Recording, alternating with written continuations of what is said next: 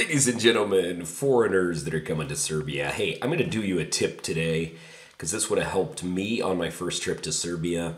I want to show you, Serbia still has not become very tourist friendly for most of us who cannot read Serbian Cyrillic.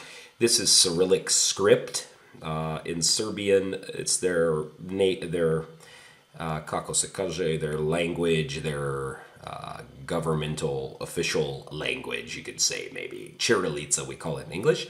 But this is, when you go to the main bus station in Belgrade, they give you this, and it can be very confusing. Most of those people in there are very rude, and they don't speak English well at the bus station. So if you get this card, you probably get it, and you're like, what in the hell is it?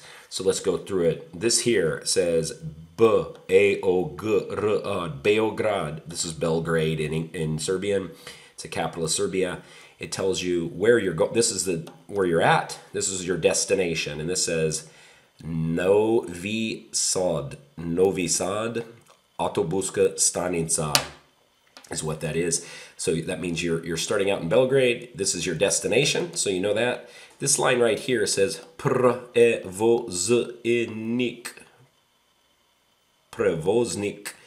And this is Prevoznik means which bus company. And this is Stevan Bus. Stevan Bus is the name of the bus company. So it says that on the outside of the bus. This part here is the date, of course, datum, it says. And in Serbia, you need to realize they do it differently. In Serbia, they put the day first, then the month, then the year. In the USA, we put month, day, year. But in Serbia, no. So it says February 3rd of 2015. The time, vreme is time, 22:35 is when I went. This one here is important. It looks like P-E or N-E-P-O-H, but it's peron. Remember that word, because that's the bus number, kako se kaže, how do you say it? When you go out into the main place where you wait on the bus, there's numbers, 1, 2, 3, 4, 5, 6, 7, 8, a big number 8. That's the station you want to stand at to wait on Stevan bus, peron 8. This here says kola, and I don't know what the hell that means. It just says 1, so forgive me. It's not important because I've never used it. This one here says sedište. Sedište is your seat number. So it's seat number 6. Over here is cena. Cena is the cost. It was 700 dinara.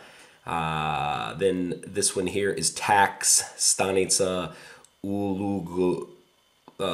Uzluga is 95 dinara. That's expensive just to get into the bus station.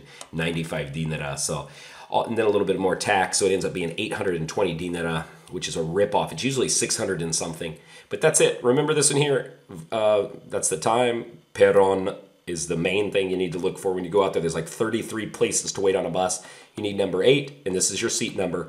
A lot of Serbians don't follow this, but some people do, so I always try to sit there.